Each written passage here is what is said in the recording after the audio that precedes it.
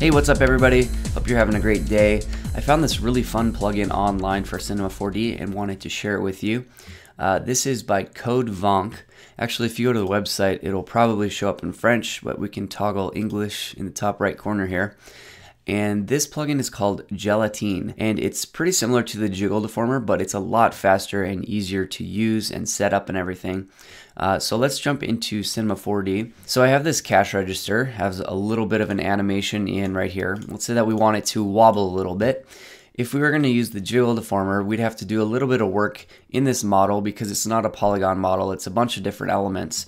We'd have to maybe put this in a fracture or whatever, but if we're using the plugin Gelatine, all we have to do is put that inside of our model and already it's going to work just out of the gate.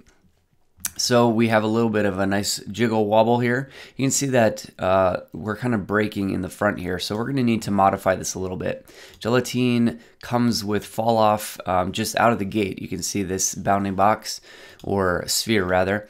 So if we don't want it to affect the front little piece of this so it doesn't intersect with itself, we'll just move the fall off back a little bit, and then this should work a little bit better. Let's check it out.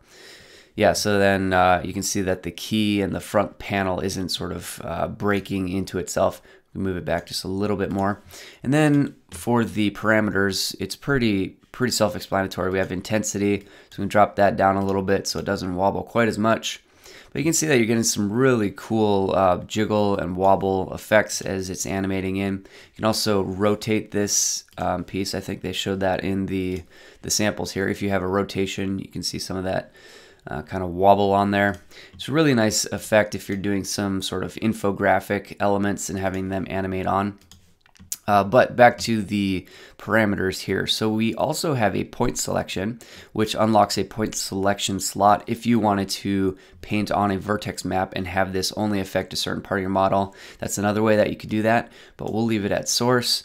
Then obviously we can change the inner radius and the outer radius, and that will just kind of dial in what parts of your model are going to have the elastic parts on them.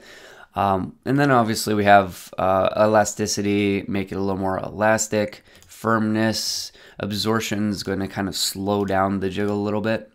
So it'll just kind of, yeah, that's a little bit too much, but if you want a little bit, you can just kind of slow it down a little bit. So that's pretty cool. And then we have an F curve for kind of just tweaking things a little bit if we want to really dial it in and modify things. So there you go. That is our Gélatine plugin from Code Vonc. I definitely encourage you to check this out. It's a lot of fun to play around with. It's a lot easier to set up than the Jiggle deformer, and you can use it with complex models very quickly. So that's it for me. Get this plugin, enjoy it. Thank you as always for checking out the Pixel Lab, and we will talk to you next time. Au revoir, because of the French thing. See ya.